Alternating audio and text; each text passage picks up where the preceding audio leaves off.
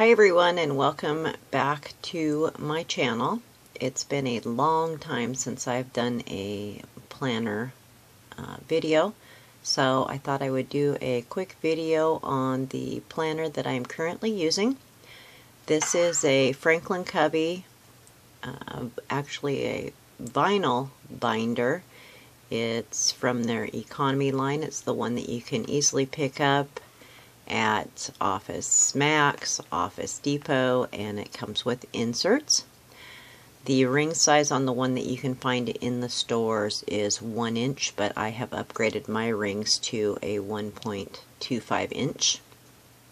It's just real basic. You can get it in black or maroon. I have the black one, and it's just got white contrast stitching. Some people don't like that, but I actually really like the contrast stitching.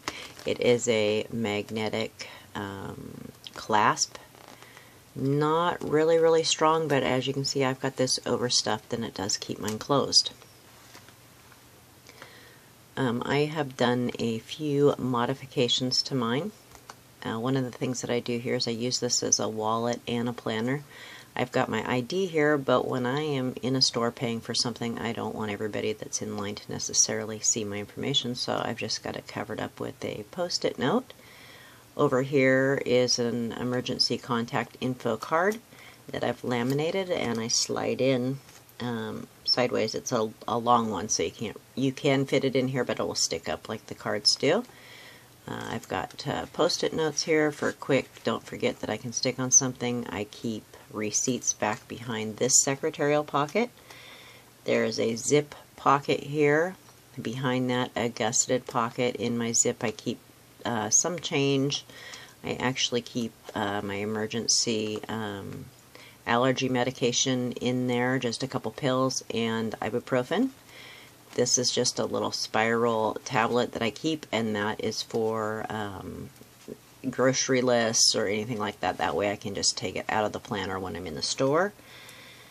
Behind that, I've got a little pocket that I made that's actually got any current coupons that I'm going to use or gift cards, because they're basically the same as cash, so I like to keep it in there.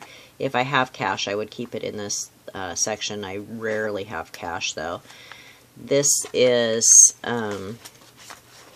just something that I normally would have in my rings, but I have the rings too full, so I just slide it in here.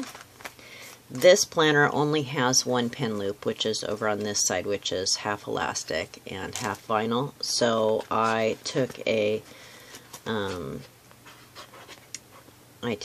pen holder out of a Filofax Flex A5. I cut it down, I punched it, so I can put it in the rings if I ever want to, but I just slide it in there so that I can use it.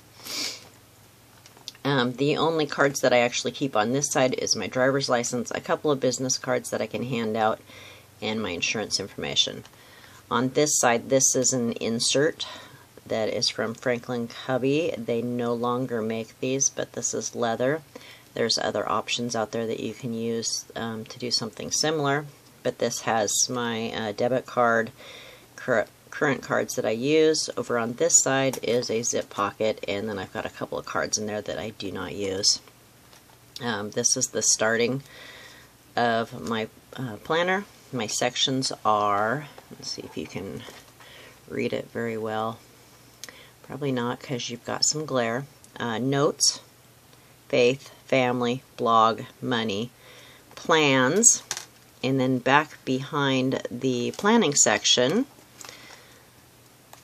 I just have this little L tab, which this isn't like an A to Z filing section, but these tabs right here are for contact information. I don't do my contacts alphabetically. I put them in by type. So medical is all the doctors, dentist, hospital, etc. Family is all my family contacts. Miscellaneous is everything else. School is like the bus garage, the different schools, etc. This tab here is for a planner group that I run. It's a secret sister type of thing, so I've got all of their information here. And then these are just various accounts, and I can flip that because you won't be able to see it. I did one of these fold over pages, so it's not easy for people to see.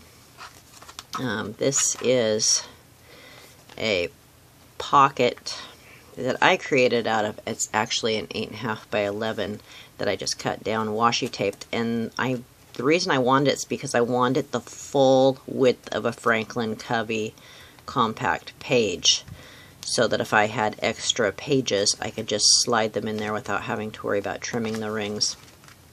This planner comes with a pocket in the back to slide in a tablet. Sometimes I use a tablet, sometimes I don't. I've just got various information and whatnot tucked in there. So anyway, moving on. Note section, that's just going to be anything that's about me. I've got a wish list that I want to get someday. Just scribbled out notes.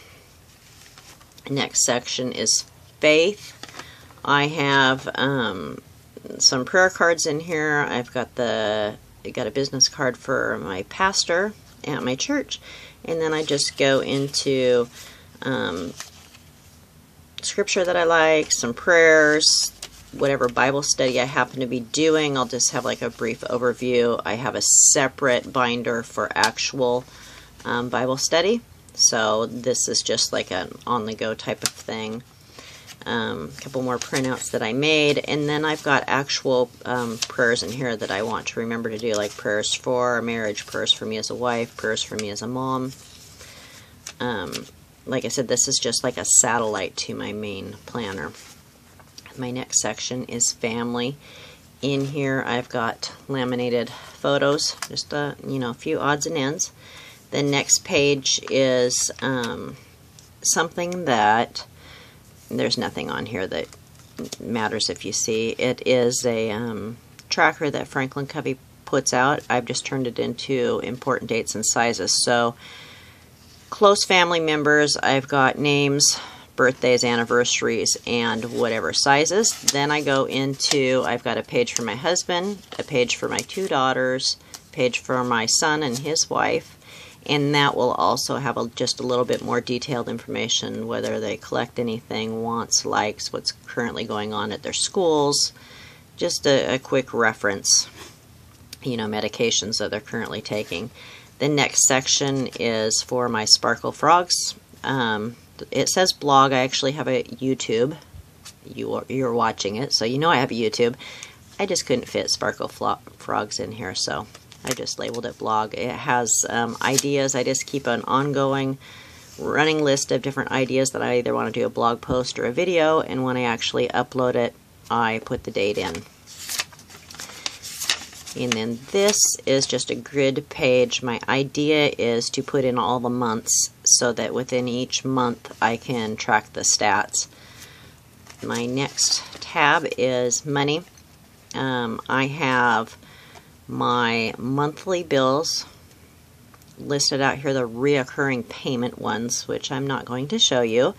But what I do is each month I make a little check mark or date that they come out. It's just kind of so I can keep track of where my money's going and what paydays it's coming out of. Then I also actually keep my check register in here too.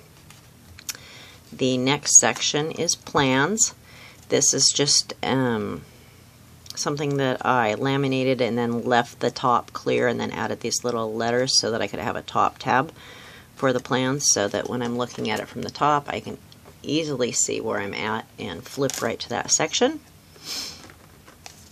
These are my words that I've chose to focus on for this year, peace and joy, and then the scripture that I've decided to focus on for the year, Proverbs 3 verse 5-6. Then I've got a special dates, which is primarily birthday. I go into annual and semi-annual tasks and chores, daily type of chores, and then behind that is a pantry, like a stock list. And then this is my task sheet, which is a master task sheet. Various things that I want to get done some point this year. None of them are really time driven, so when I'm planning, I will look at this sheet first and see if there's anything that I'm able to get done that month.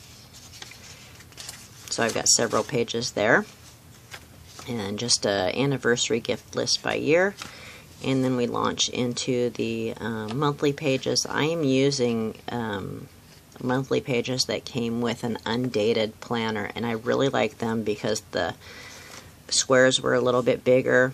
There's not lines on it. It's easy to see. When I'm doing my planning, all my months are already filled out with everything that I know, and there's not really any detail other than it's got the major holidays, whether there's work or school that day, stuff like that. The detail is always done in the daily pages. Behind each month, I have a task sheet, and it's broke out by personal, household, financial, and that would be a task sheet for that month. Behind that, then I've also got school and business, which is my blog.